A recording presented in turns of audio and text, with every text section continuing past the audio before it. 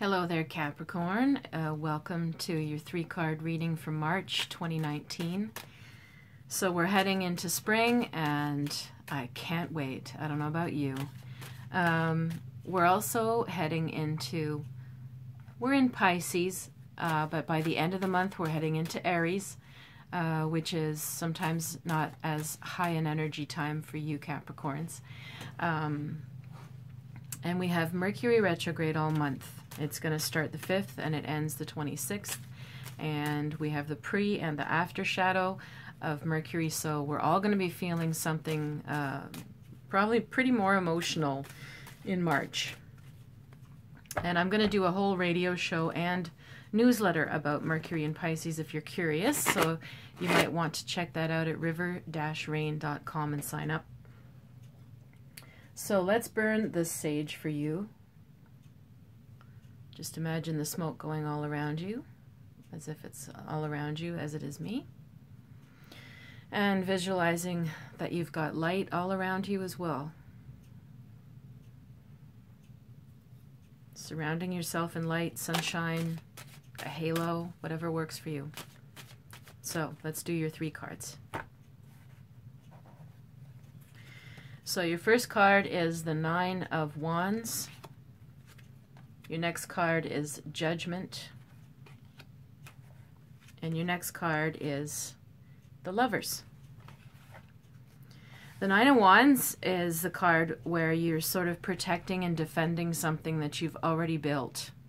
Something you've worked for, something you care about, and you're making sure that nobody takes it from you, nobody destroys the integrity of it, nobody challenges you so much on it. You've put yourself out there, you've done the hard work, you've arrived at something you want to be at, and you're saying, you know, this is mine. I'm defending this.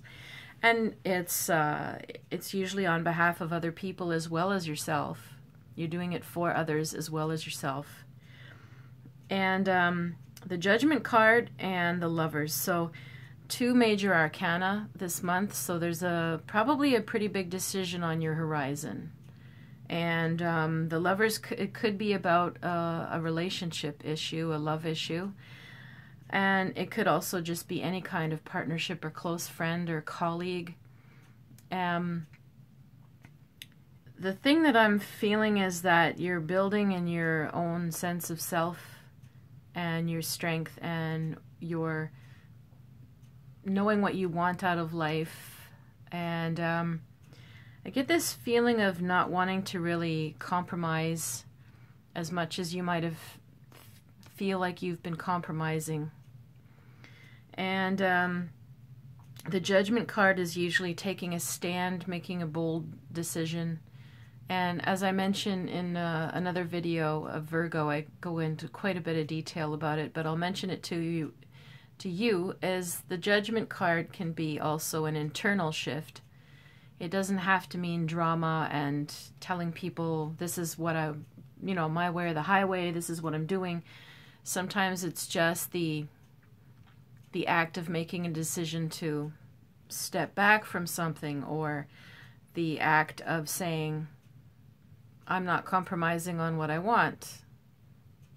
You don't have to say a word to anybody and they feel it, and things start to shift around you. So there's a lot of grounded feeling this month for you. There's a lot of resolve. There's a sense of I'm planting my feet down and I'm putting my foot down on something. The Lovers card, I mean, it could be about any kind of choices. If it is relationship related, then you might be giving some sort of choice to your partner or them to you. Your decisions or your certainty on what you want and where you stand might put pressure on the partner to step up or not.